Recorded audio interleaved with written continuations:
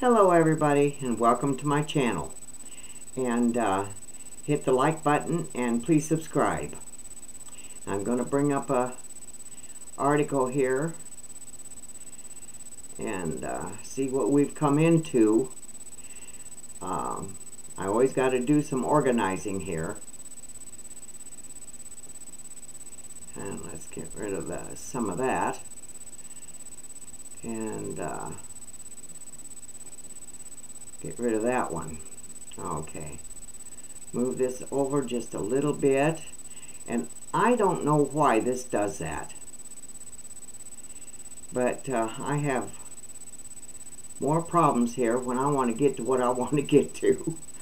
And I just don't understand why it does it, but it does it. And I have to keep organizing it. Pulling it out. Saudi Arabia condemns Biden administration for trying to manipulate OPEC for political gains. Why not? That's Biden for you.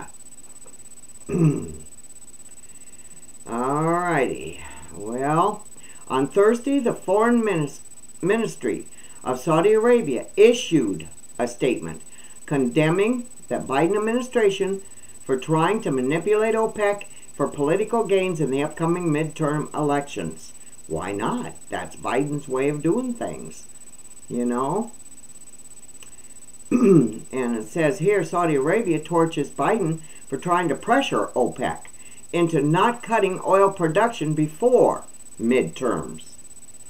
OPEC had recently announced a severe cut to their production, a move quickly denounced by both sides of the aisle in the United States. In response, Biden administration vowed to review its relationship with Saudi Arabia, warning that the country would face consequences for the oil production cuts. You know, Biden gets his butt into these predicaments, then he tries to conjure his way out any way he knows how. They reached out to Saudi officials to negotiate a compromise on the oil production decrease, which would almost assuredly result in a rise of the price of gas. And we don't need that. Officials also worry that the move may bluster Russia. I'll be right back. I gotta pause. Okay, I'm back. Officials, and I'm sorry about that. Officials also worry that the move may bluster Russia, a key member of OPEC Plus, in their ongoing invasion of Ukraine. By decreasing oil production, economists believe gas prices will increase. Well, sure they will. Meaning Russia will be paid more handsomely for one of its most valuable exports. U.S. politicians have repeatedly suggested that Saudi Arabia is working in concert with Russia to finance the war in Ukraine. The Saudi Foreign Ministry issued a response on Thursday. The kingdom affirms that outcomes of the OPEC Plus meetings are adopted through consensus among member states, that they are not based on the unilateral decision by a single country, the statement read.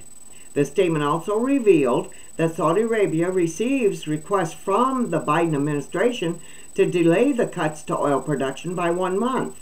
The implication is that a delay could help Democrats in the midterm elections on November 8th. Oh, I'd like to say something right now, but I won't. Reporters asked Secretary of State Anthony J. Blinken about the plot.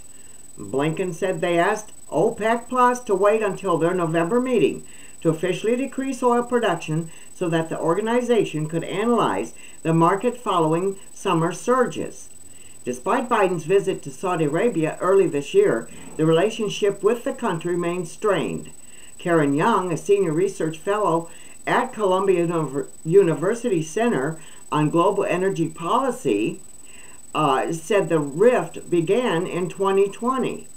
This has been going on since the beginning of the Biden administration, Young said. It was never repaired. And I think, unfortunately, the language the Biden administration is using. It just debases the relationship and makes it harder to rebuild. She's got a good point there, don't she? Yeah, she sure does. Boy, I'll tell you, that Biden is something else. There's a lot of things I'd like to say, but you know. Oh, better all keeping my mouth shut, huh? My, oh my, oh my. Well,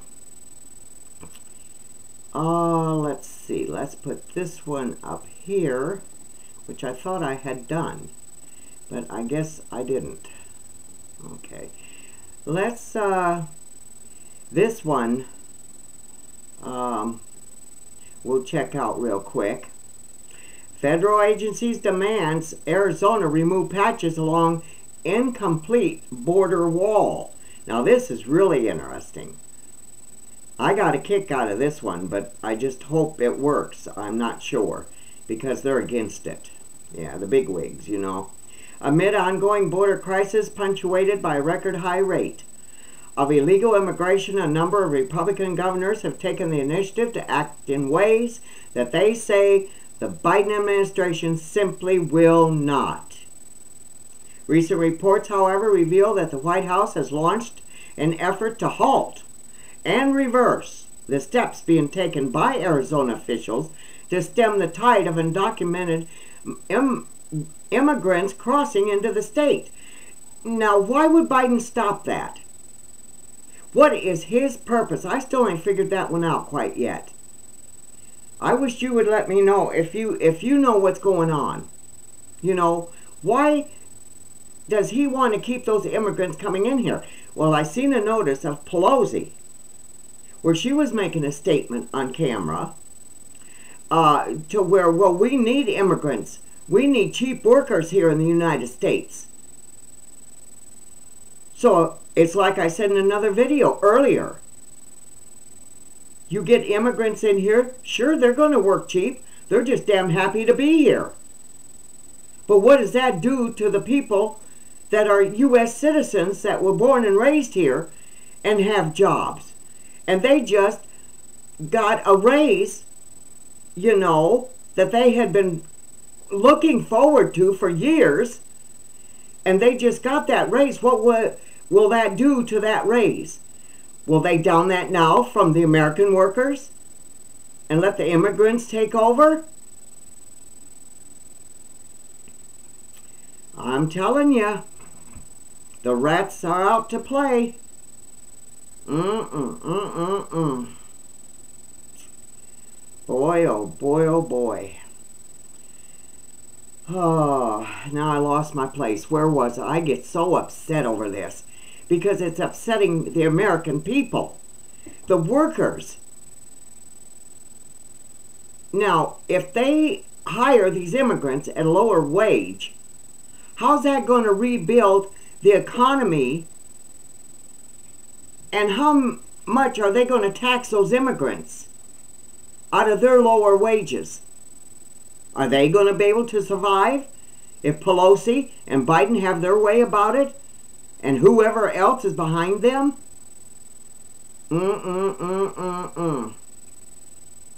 Earlier this year, GOP Gov. Doug Ducey initiated a program that would fill in border wall gaps along the state's border with Mexico using large shipping containers.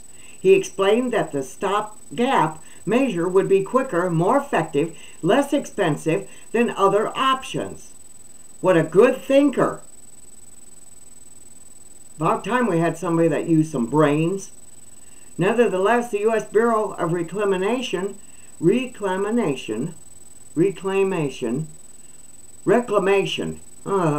I'll get there, people.